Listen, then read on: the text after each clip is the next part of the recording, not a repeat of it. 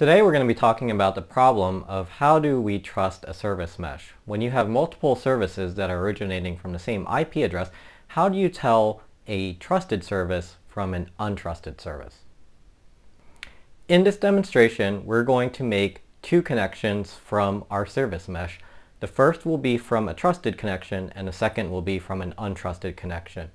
We'll show that when we go through a squid proxy, we're unable to distinguish the connections. Next, we'll connect via a big IP and we'll demonstrate how we can use the information that's provided by Istio's mutual TLS to identify which service sent the original request.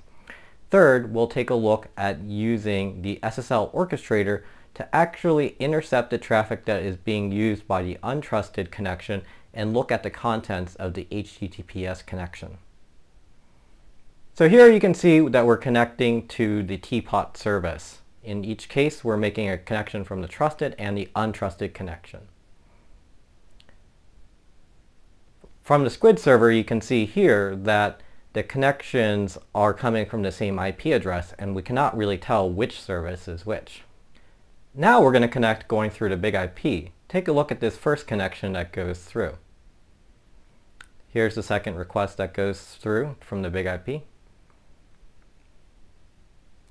Now on the big IP, you can observe that we have logged the identity of the user.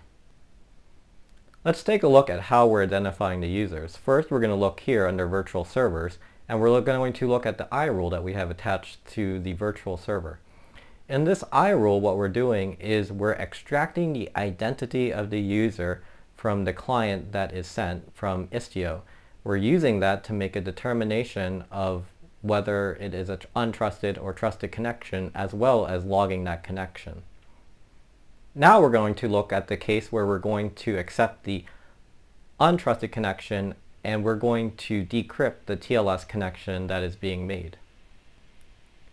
In this first example, we're making an HTTPS connection from the trusted connection. As we expand this out, here we can see that we have a signed certificate from Amazon. Now we're going to open up Wireshark. We've configured the SSL orchestrator to send a decrypted copy of the traffic to this Windows device. Now making the connection from the untrusted service. Here you can see that we're making a connection to the untrusted service and we're getting a self-signed certificate error. This is due to the SSL orchestrator regenerating the certificate that the client is requesting.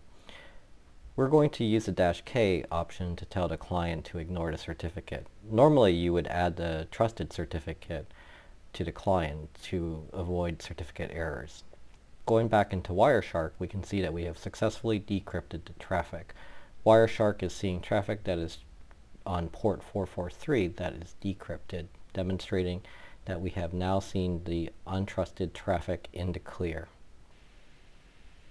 That is all. Thank you.